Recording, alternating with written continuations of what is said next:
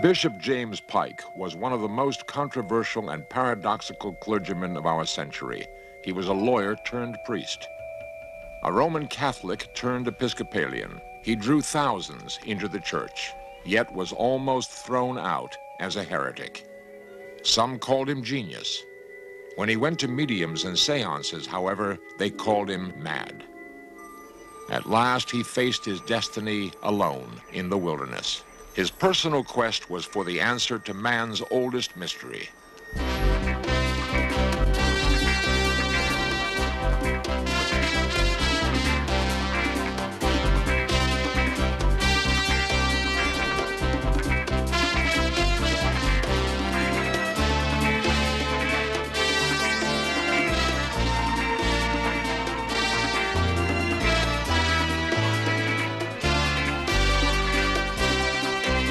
This series presents information based in part on theory and conjecture. The producer's purpose is to suggest some possible explanations, but not necessarily the only ones, to the mysteries we will examine.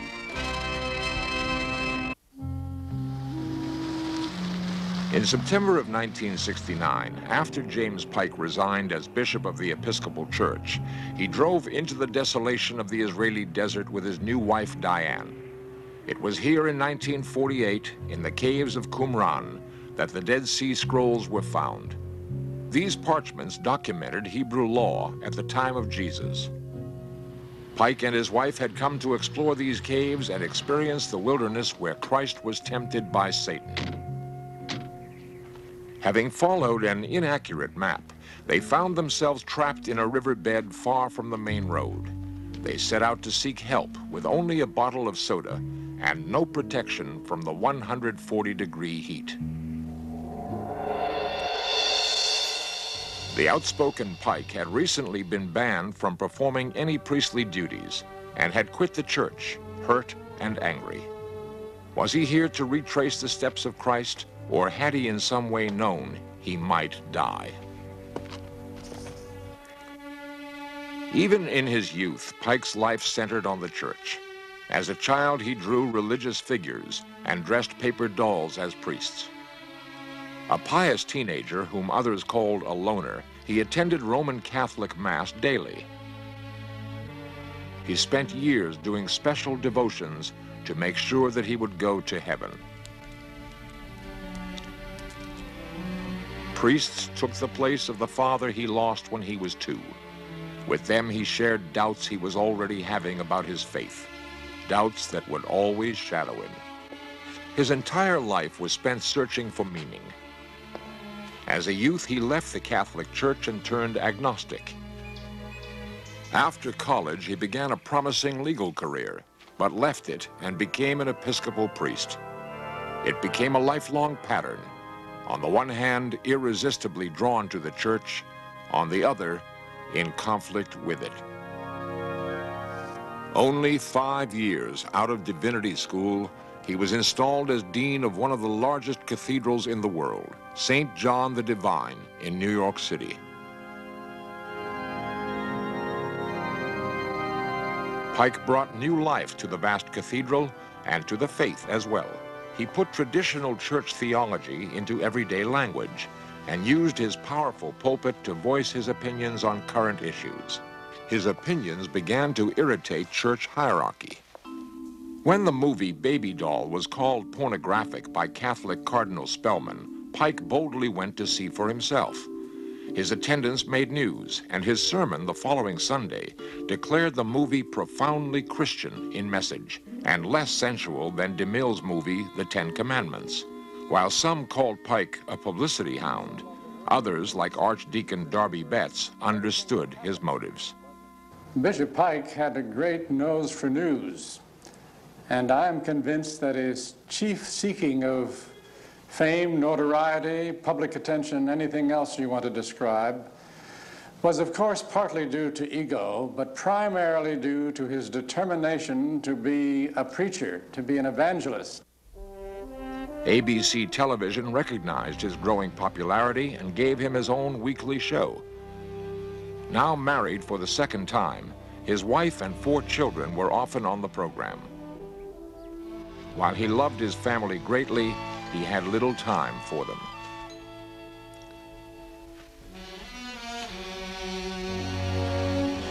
He would later consider himself a failure as a father, partly perhaps because of his alcoholism, which took him years to conquer. Bishop Paul Moore of New York knew the driven clergyman for over 20 years. I think the first thing I'd say about Jim Pike as a person to meet for the first time was an enormous energy. Intellectual energy, physical energy. It was very hard for him to sit still. When he was talking, he was always using his hands and his arms, and his mind was going a mile a minute, and usually going faster than his words, so that you had a sense he was always trying to catch up with his thinking. Pike was so compelled to achieve that he didn't consider his workday over until nearly midnight. He authored 20 books, including one entitled The Next Day, which he had to compile in 24 hours to meet a forgotten deadline. He traveled in the Holy Land to examine the Palestinian problem. Panels, articles, crusades. He missed few opportunities to capture public attention, endangering his health and his marriage. Why was he never satisfied? What was he trying to prove to the world, to the church, or to himself? Some say Jim was a genius, and some say he was mad. I think that genius is very close to madness, and in Jim Pike's case, I think most of the time genius was being expressed. But the madness did come through. The madness came through in lack of control, in going far beyond the limits of normal human endurance in his use of himself and his expectations of others.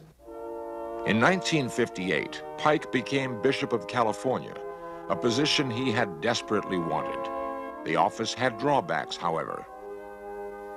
Now he would be expected to defend church orthodoxy, even if he disagreed with it, and disagree with it he did. In tune with the rebellious spirit of the 60s, he seemed to voice the unspoken doubts of millions about such once unquestionable doctrine as the virginity of Mary and the deity of Christ. And not only did he challenge the church, but he became more and more politically outspoken. This sounds very unpatriotic, because the communist countries were on the side of God, whereas our nation was on the side of the devil, and it lost. Hooray! He marched in Selma with Martin Luther King and said that he was quite ready for mayhem and death. He protested the war in Vietnam and proudly displayed his new Peace Cross. He established a street ministry in San Francisco to fight prejudice and help runaways, dropouts, and gays. He embraced each new project with unbounded enthusiasm. When Pike added new stained glass windows to Grace Cathedral, he chose to honor not biblical figures, but scientist Albert Einstein and astronaut John Glenn, personal heroes whom he called secular saints. In many ways, Pike was as wide-eyed and unrestrained as the flower children who populated Haight-Ashbury. The remembrance of him that means most to me was his almost being a little boy as well as a great man. He was not only naive, he was not only humble, but he was starry-eyed about so many things. He was so vulnerable. Though popular with the public, the ecclesiastical tide began to turn against Pike, and some in the House of Bishops, whispering heresy, sought ways to silence him. Bishop Moore, however, tried to help. And we'd get him aside and say, Jim, now you please don't put it this way because it's unnecessary. You're going to alienate everybody and make it tough to get this issue through. And then, you know, he'd go off and talk to reporters, and the headlines the next morning would be disastrous.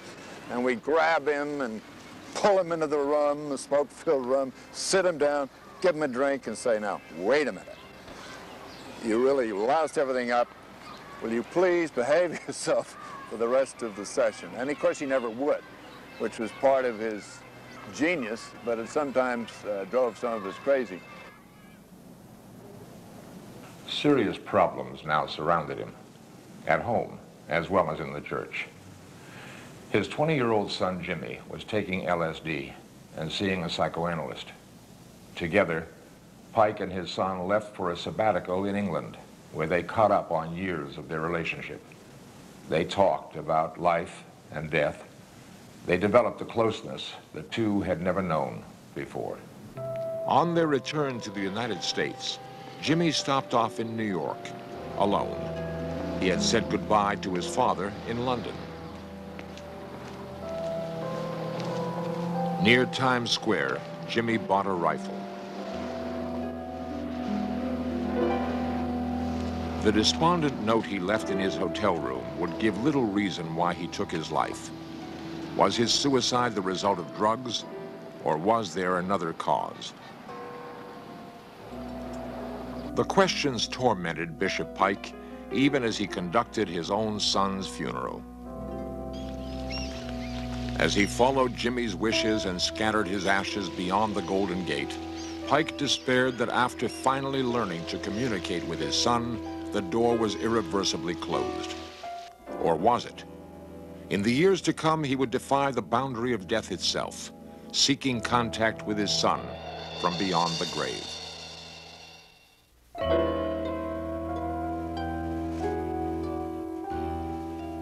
Tormented by feelings he had failed as a father, Bishop Pike returned to England to lose himself in his work.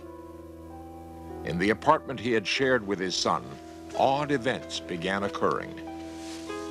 Books were found on the floor at a peculiar angle to each other, as though arranged.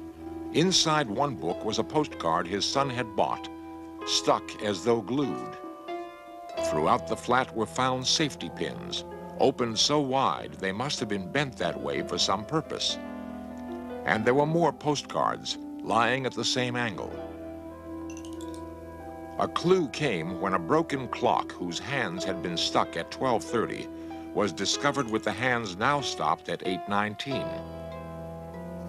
The clock hands, the postcards, the books and safety pins, all at the same angle.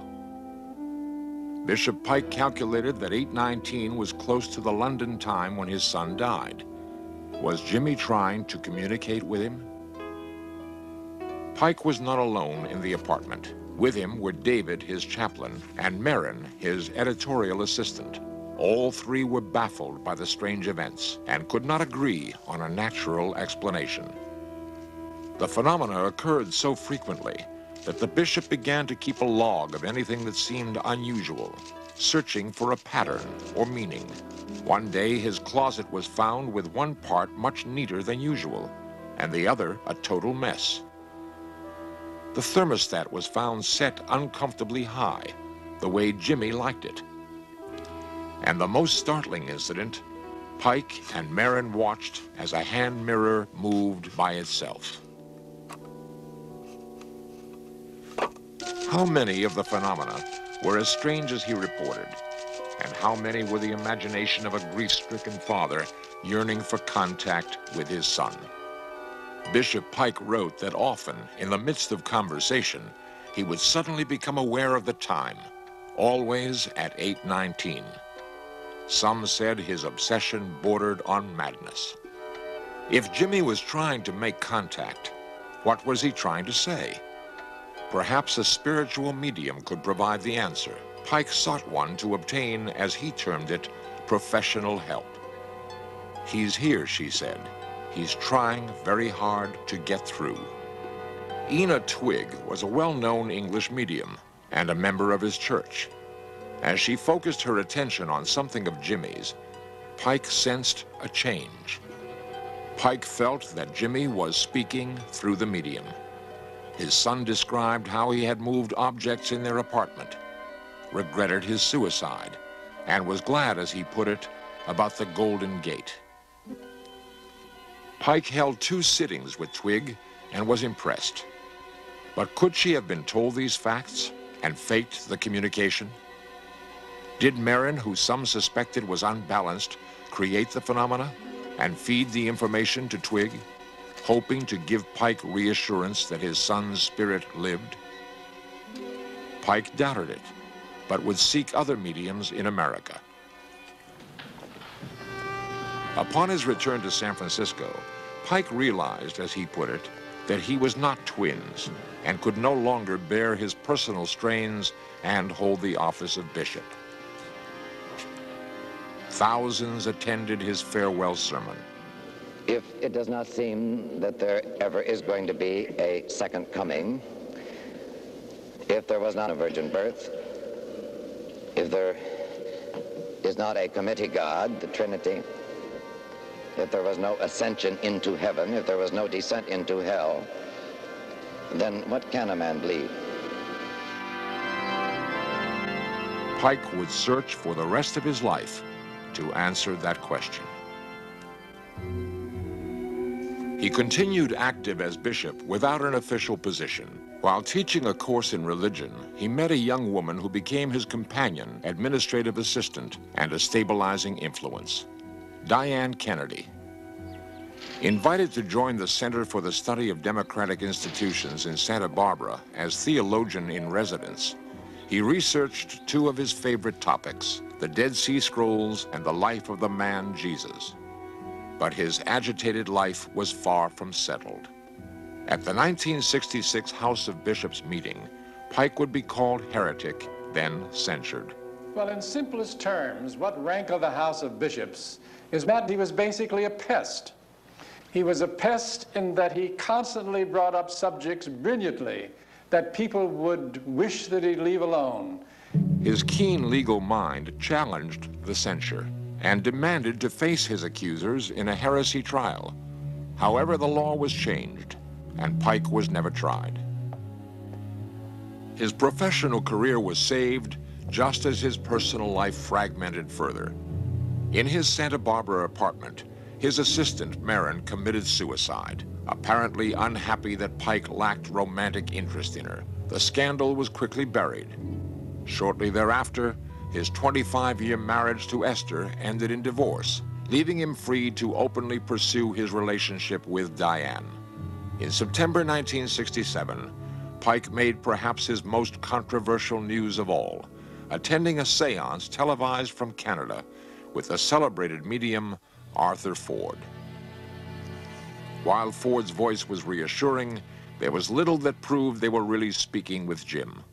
Jim says he wants you to definitely understand that you or any other member of the family have any right to feel any sense of guilt or have any feeling that you failed them in any way. A few months later, they visited Ford again, Diane Pike. The second one, the Philadelphia sitting, was very evidential. We went with specific questions that we wanted to ask to see if we could get detailed information about Jim Jr.'s death, how it had taken place, and what were the circumstances before the death, and many details that we had not been able to find out any other way. Ford revealed that Jimmy committed suicide due to deep fears about his masculinity. The bishop acknowledged he knew of the fears, a private detail he believed to be unresearchable. After Pike and Diane wrote about the psychic experiences, they were married, sure that they had the tacit approval of the church. They were wrong. Just after the wedding, the next bishop of California, perhaps pressured by the House of Bishops, banned Pike from performing any sacred duties. In essence, he was defrocked. Devastated by this final blow, the bishop and his wife quit the church. A trip to Israel was part of their plan to begin a new life of research and travel. Pike put his affairs in order before he left, even making visits to all his children. We spent an entire night, but the night before going out into the desert, reviewing his life and talking about the parts of his life that he felt were still unfinished, of which there was really only one major one that was in relation to his wife of 25 years. He wrote her a birthday note and mailed it, actually, just as we were leaving the hotel to go out into the desert. In the wilderness, they had planned to literally walk in Jesus' footsteps. Did Pike in some way feel he might never return? Lost in the desert, Pike grew weaker. They soon agreed Diane had the best chance of getting help and should go on alone. It would be their only hope of survival.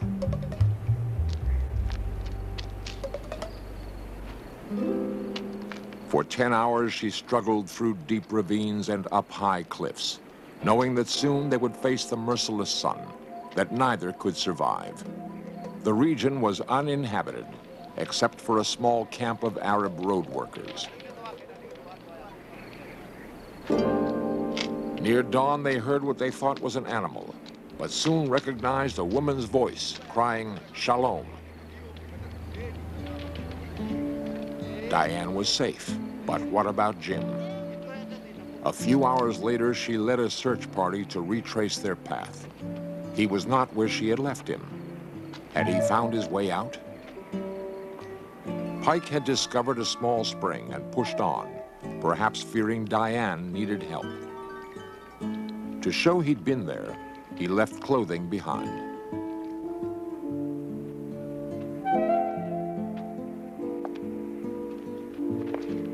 Ultimately, he was found, but not alive. He had fallen, and his body rested in a kneeling position. There are those who would say that perhaps, in the end, his faith had conquered his doubt.